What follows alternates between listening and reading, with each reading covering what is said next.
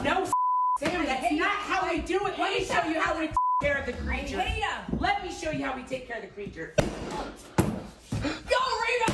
Get up! Get up! What's up, YouTube? Hope you guys are feeling good. Today, guys, we're back going to a new video. Today, we're going to be checking out leftists losing aids. The best of Kamala Harris supporters going mad. Okay, this is going to be amazing. Let's check this video out together. It's time for Lefties Losing It. Here is a lefty well and truly losing it, claiming that telling him you're voting for Donald Trump is among the most dehumanizing things you can do. The narcissism, the entitlement here is off the charts. Oh, I'm not transphobic, but what exactly? You're about to tell me the most dehumanizing thing I've ever heard of you believe about trans people? You're about to tell me you're voting for Trump? You're about to tell me that you don't think trans women should use the women's bathroom? If you need to put a disclaimer and that but, maybe keep that thought to yourself. Maybe let's try and think of another thought. Fake nails until eyeshadow don't make you a woman. XX chromosomes do. I don't write the rules. Talking about entitled and narcissistic, check out this British lady having an almighty meltdown because a polite driver called her Miss.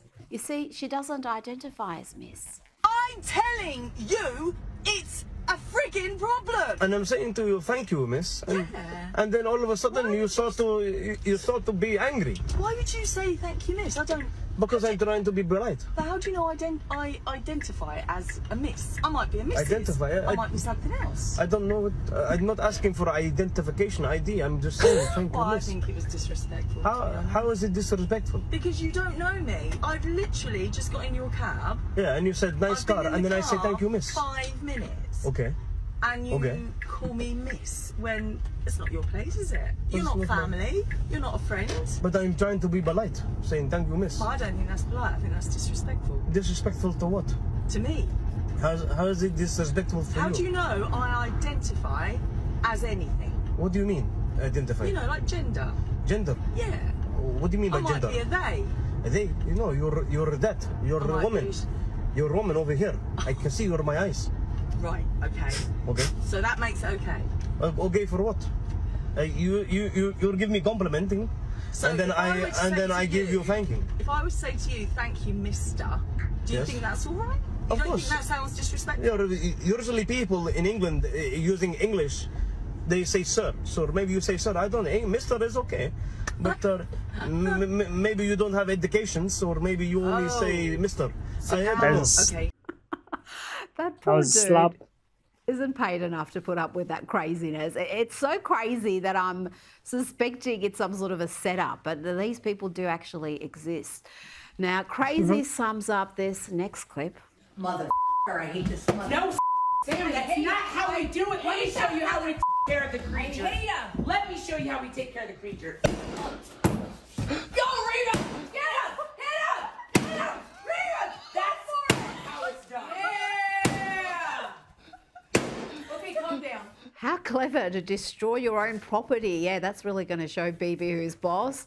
Now, you have to give Charlie Kirk credit here. Not only does he go to college campuses and seeks to have dialogue with lefties, but he manages to keep his cool and his manners, even when the lefties are as obnoxious and odious as this next dude who asks him what drug he's going to overdose on if Trump loses. When Kamala wins and when you go into manic spirals, everything you've worked for crumbles around you, what illicit you can overdose on? So if Trump wins, what are you going to do to yourself?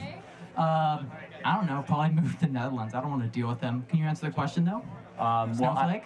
I hope that Trump... Answer the question, Snowflake. I hope Trump wins. Kamala might win. Answer the question, Let me tell you what happens. Coward. So let me tell you what happens. If Kamala Harris wins, which she might, unlike you, I will not flee my country. I will go back to work the next day if Kamala Harris wins.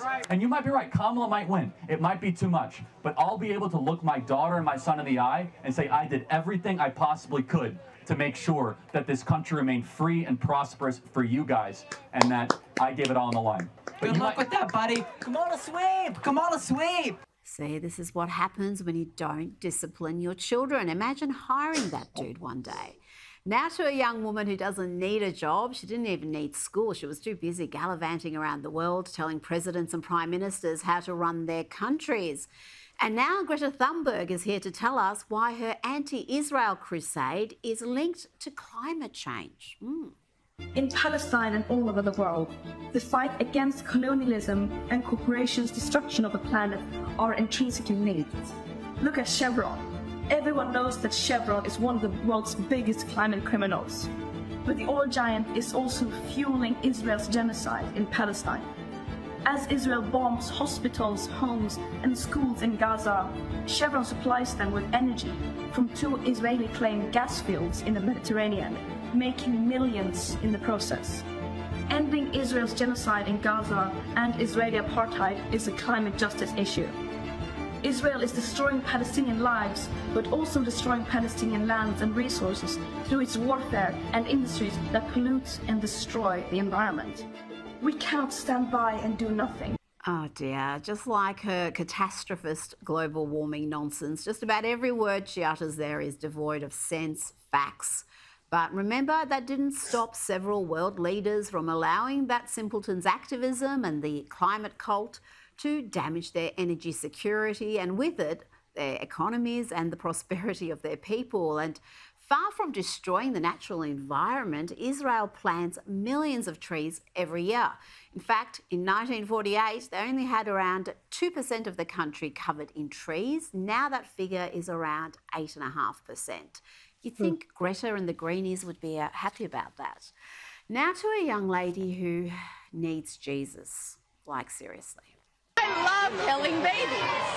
I love Jesus will come. We have to give her the word. I've had like 45 abortions and I'm going to keep having them. To Fox News now, and watch here as a lefty Patrick Murphy is trying to push Biden's inflation lies. But there's a fact check coming from host Harris Faulkner, and it's beautiful. So wait a minute. What did you say inflation was when Biden took over? I said inflation was up at high at 9%. It's now down to 3.2%. No. When he took over from Trump, it was 1.4%. Yeah, and there was also there was also I want to make sure because Biden debt, says it was at 9%, and I don't want you to get confused with his debunked. His false talking points. Time to check in with the Veep and her many accents. This is urban Kamala from the block. Brother, we are not going back. We are not going back. We are not going back. We will not go back. This next one, I detect a Hispanic tone. In fact, recently I was in Nevada. I'm in these streets, let me tell you, I'm everywhere. I love you back.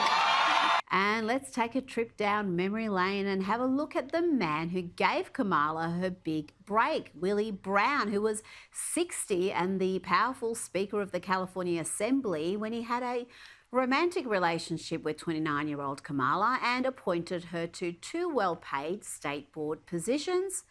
And the rest, as they say, is history. He's a rogue, all right, notorious for his flamboyant lifestyle. Flashy clothes, fancy parties, fine women, and fast cars. You should from now on address me as the mayor. If ever a man and a municipality were made for each other, it is this man, this place. And this next young lady still hasn't forgiven Kamala for that Willie Brown dalliance. The left is trying to tout this woman as a savior for the black community, but all she's done is hurt the black community since she came into the game.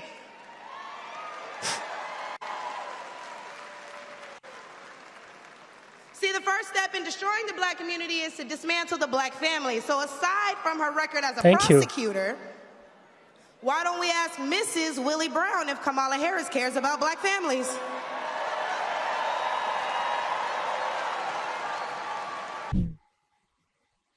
Now, if you're ever confused about what the America First agenda is all about, then have a listen to Donald Trump here.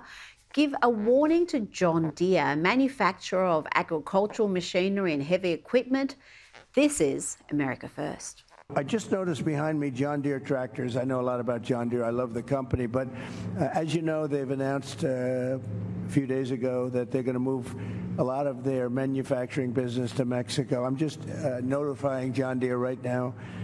If you do that, we're putting a 200% tariff on everything that you want to sell into the United States, so that if I win, John Deere is going to be paying a 200%. Joining me now is documentary filmmaker and commentator Ami Horowitz. Ami, John Deere announced earlier this year that they would lay off hundreds of workers, I think around 600 odd, at three of their plants and shift production from those plants to Mexico by the end of 2026. What we saw there from Trump is precisely what he needs to go back to. That's America first. Yeah, I don't agree with you on this one. This is, in my view, an example of neo-mercantilism, the idea that there is a static amount of wealth in the world and that all nation states are competing for it and that all trade is zero sum. I don't believe that. It's not what capitalism and the free market is all about. We've had more modern examples of how tariffs and duties have hurt our country. For example, Smith-Hawley Tariff Act, which in fact, when it raised its tariffs and duties, it lengthened and deepened the Great Depression. These are not the way to proceed. Look, there are uses for tariffs. For example, how Trump used it in his first administration to punish and punitively against China, when China was doing things like dumping steel, tariffs on our products. That's a proper use for tariffs when you're trying to engage in a country who's attacking you. But to use it against an American country who's simply looking for a more efficient way to build their manufacturing facilities because we have an inefficient labor system and regulatory market is not the proper way to use tariffs. I'm sorry. Well, I disagree wholeheartedly. I understand that the principles you talk about there, but in practice, we're talking about hundreds of well-paid American jobs, often in areas where there are not other jobs for those workers to go to. And as a leader, his number one priority should be the welfare of Americans. And, Sure. And that means putting pressure on companies to have a little bit of loyalty to their home country, then so be it. You see other countries using tariffs to protect their industries extensively throughout Europe, Asia. I don't see why America should hamstring itself to have this free trade when other countries don't play by those rules. But we could debate this for a long time.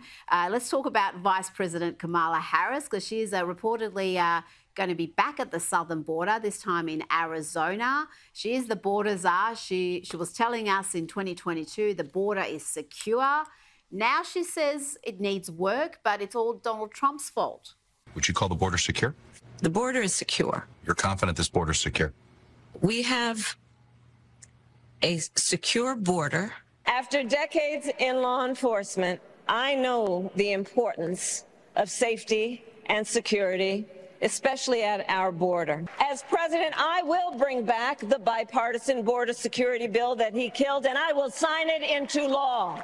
Ami, this visit, I think, is going to be only the second time she's visited the border since she got that border czar role, or whatever she wants to call it nowadays.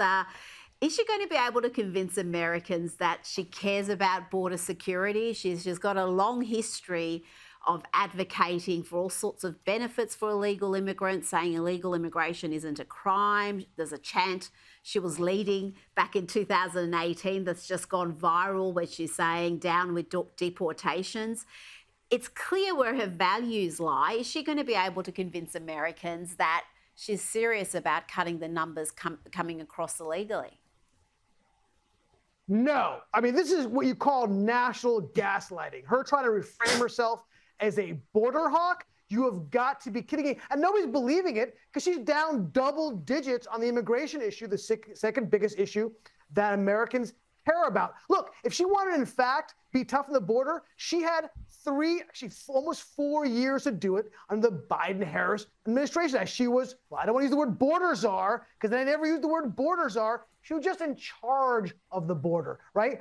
I don't know, what could she have done? Well, she could have tried to done a border deal before last year or earlier this year. What else could she have done? She could have maybe implemented what Trump had done to stop illegal immigration into our country. For example, she could have simply done remain in Mexico, maybe the greatest tool we ever had to keep illegals out of our country. She could have continued to build the wall. She could have had increased deportations. Look, we have the receipts on you, Kamala. We don't have to guess at what your policies would be. We've had years of it, and we've had you talking about it. We've had 11.5 million people at least cross into our border illegally. We know you wanted to abolish ICE. And of course, we heard you chanting. We have a video of you chanting, "No more deportations," with, by the way, I'm so glad I'm able to pick up this name again, the great Jussie Smollett. Oh, I miss talking about him. I wish we could bring him back in the news. I think we just did.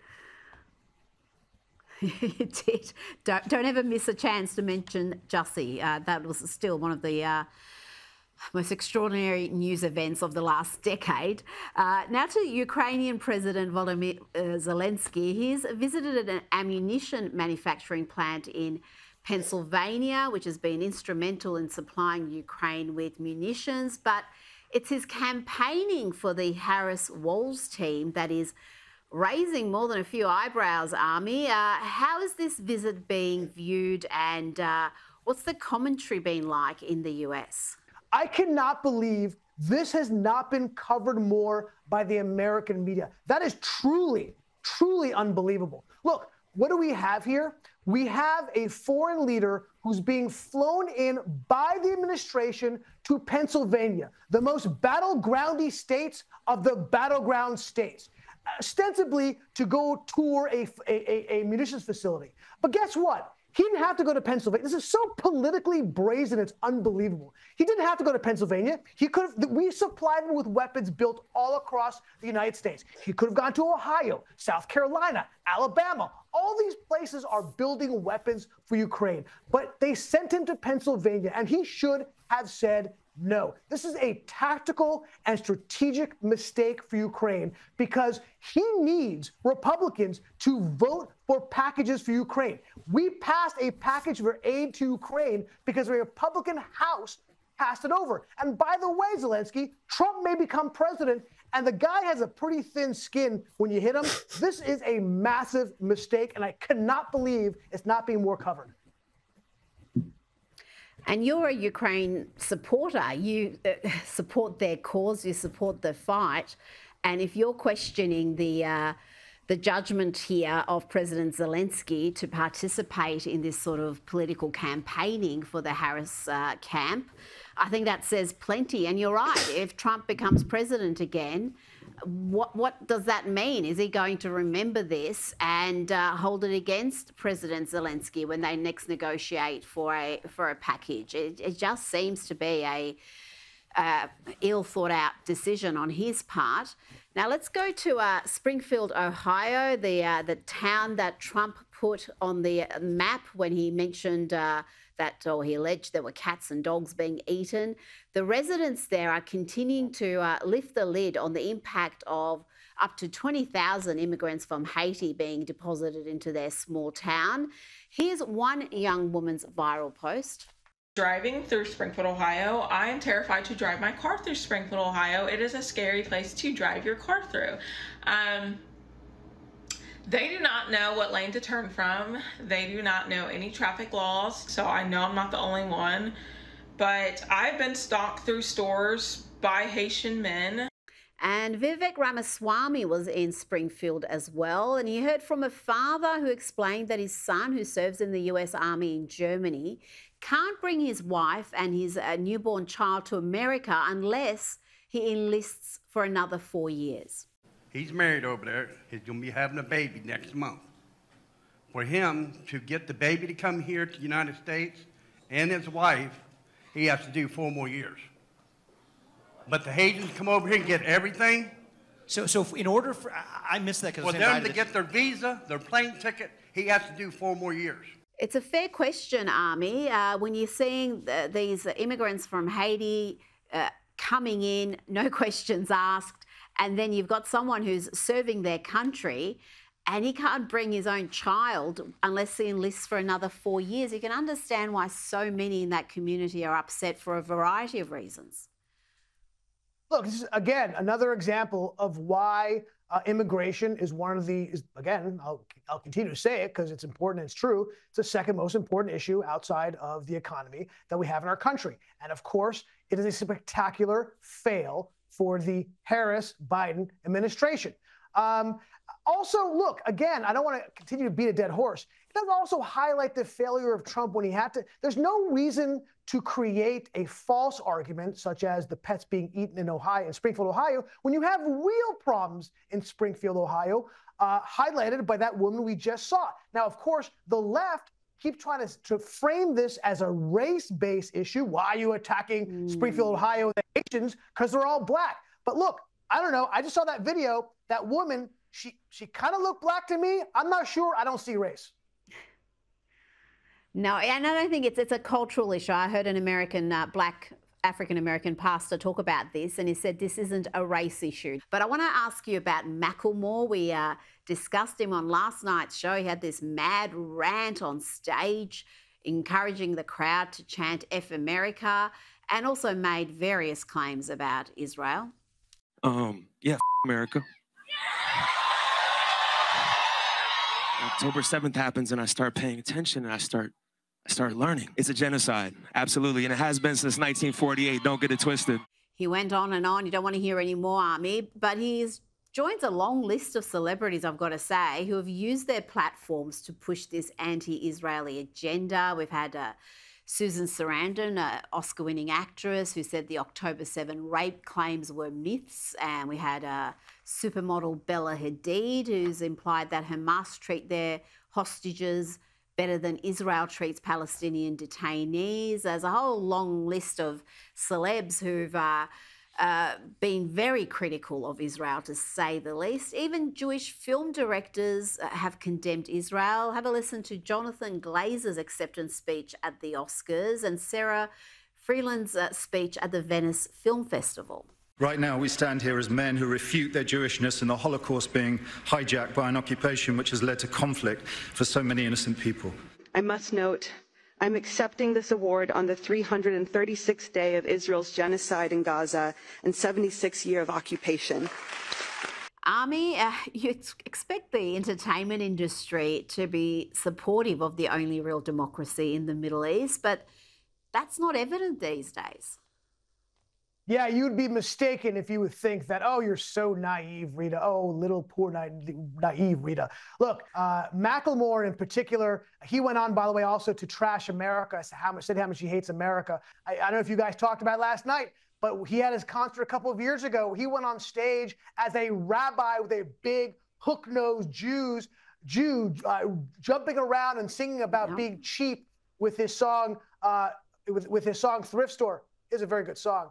No, he's a disgusting person, disgusting human being, and is exemplifying it here with that. Yeah, and it was very odd because during that rant, he mentioned that he really got an interest in this issue post-October 7. So that, to me, is pretty shocking in itself, that that's when he decided to take a closer look and he came out condemning Israel, which was attacked on October 7. So I do not understand that at all. Army Horowitz, it's always a pleasure. Thank you so much for your time. Okay, this was amazing to watch. The best of Kamala Harris supporters going mad. Okay, this is the reason why I love Sky News a lot. I love Sky News. I love this woman big time. Because the reason why I love her is because she exposed what the US media mostly don't bring out. She brings out it's raw. Leftists going mad. Leftists going off. This was amazing to watch.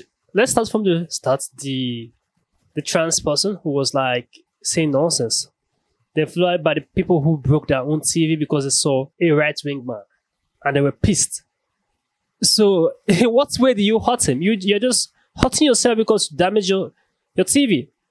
You've actually lose some money already because you have to replace back that TV. You see? It's funny because some people are really going mad. A lot of Kamala Harris fans or supporters that are all going crazy. One after the other. Then we go in Kamala Harris words that the borders are being shut, is under control. Whereas it's lie. A lot of people are coming to America every day in their numbers. The border is open. Let me tell you that. The border is not under control. Because Charlie Kirk have said it. I said, Charlie Kirk, if you go make your own research on your phone right now, you'll see it. The border is not in control. She was just saying it for political, so people would be like, okay, the border is actually control. It's actually in control. During 2022, Trump was not a president at that time. 2024, she's still blaming Trump for the border for the border that is not control. Trump was actually building a wall. They stopped it. Kamala Harris is always looking for a way to blame Trump every single time. She just wants to blame Trump every time. That's how she talked about the bloodbaths. She always wants to make or paint Trump as a bad guy and she the savior. She's a Superman and Trump is a villain. That's how she always make her speech to be like. That Trump is a bad person. At least we can see it with our own eyes that she's an hypocrite. Springfield, Ohio, what is happening there is really, really, really dangerous. About the pets, people eating pets. They were talking about it right here. And there's reasons to believe that. Comment down below what you think about this video. Give us a thumbs up. Share this video to as many as can. Subscribe to our channel, guys. I will see you guys in the next video. Make sure you stay safe.